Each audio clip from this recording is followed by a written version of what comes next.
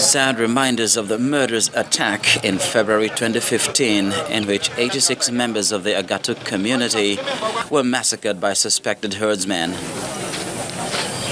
The gravesite where victims were buried, leaving behind several persons injured, houses burnt down, and survivors wailing in anguish.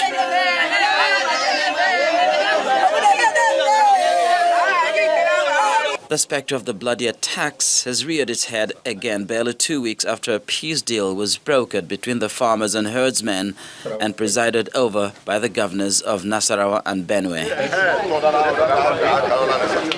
The Benue State Deputy Governor visits the affected community in Agatu local government area to assure them of government's commitment to their welfare. And the Deputy Governor of Nasarawa State, Mr. Silas Agara, also confirms that both the governors of Benue and Nasarawa will visit the community in an effort to rebuild the peace. Government is intensifying effort to see that status quo is maintained and to ensure that the two governors, of course, are in the forefront of mobilizing the subject to respect the peace accord.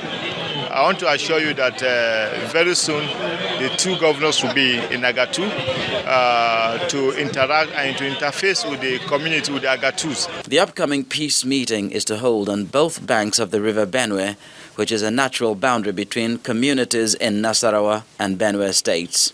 We'll make appeals to them to learn ways of living together, to accept one another and live as brothers and sisters, because the herdsmen, they too should have the right to graze, but at the same time should not trespass on people's farms. The farmer should also do his normal farm work. They should also restrain from attacking Fulani cattle.